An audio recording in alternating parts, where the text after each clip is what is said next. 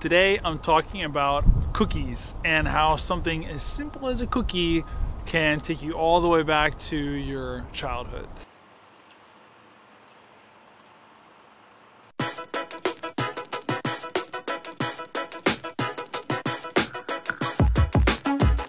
So right now I'm back visiting home. When I go by my old school and I go by the bus stop I used to wait at, I can like close my eyes and remember a little bit of what it was like being a kid. Can you guys remember when you didn't have your rent due every month or some egregiously expensive cell phone bill to pay? We just like went to school and that was it.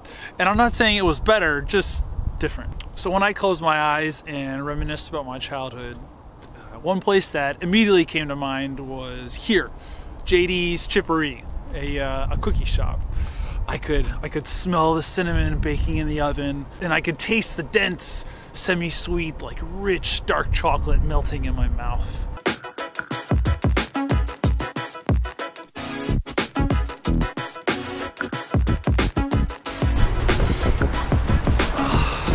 One, I apologize for the wind. Two, it's 2 days later.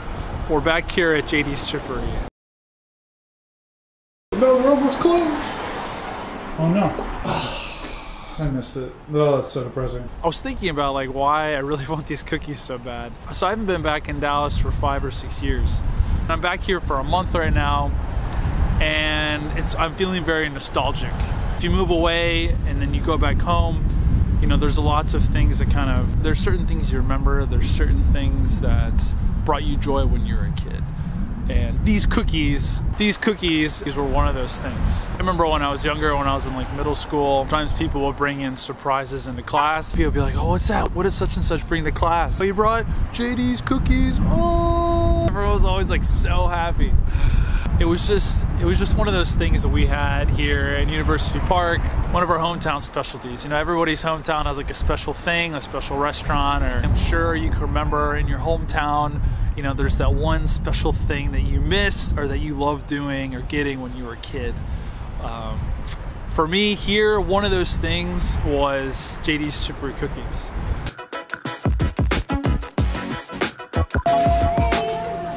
What's up? Hi, Jake. Nice to meet you. My hand's freezing. Sure. Chocolate, semi-sweet nuts, oatmeal chocolate chip, milk chocolate, snickerdoodle.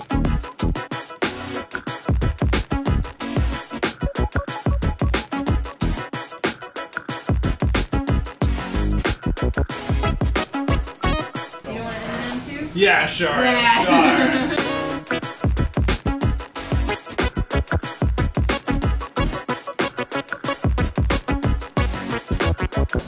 Bye. It was so nice. I went up talking with those very nice people for a long time just about this area, about Snider Plaza. I didn't know, but all these shops that are around here are called the owners, and everyone kind of knows each other.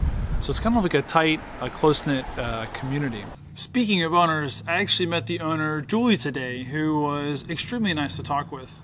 She told me that she and her husband opened the store about 35 years ago. And today she actually went in at 4 a.m. to open up the bakery. Pretty common for her, she said, which I think is pretty awesome.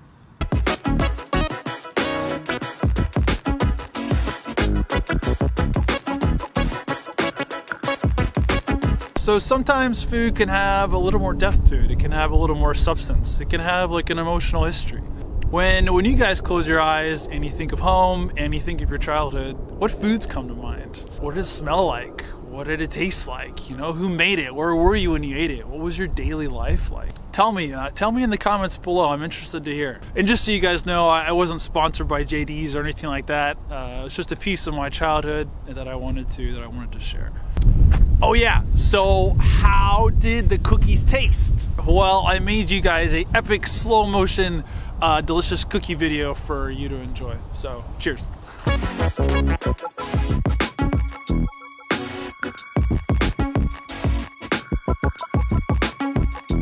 We all know a proper cookie needs to be slightly crispy on the outside and warm and gooey on the inside.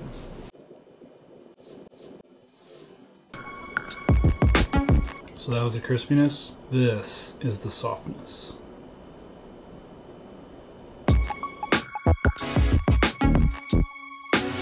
So some of you might be thinking, hey, he just spent like the last 5 minutes talking about cookies. Or some of you might be thinking, I really need a cookie right now.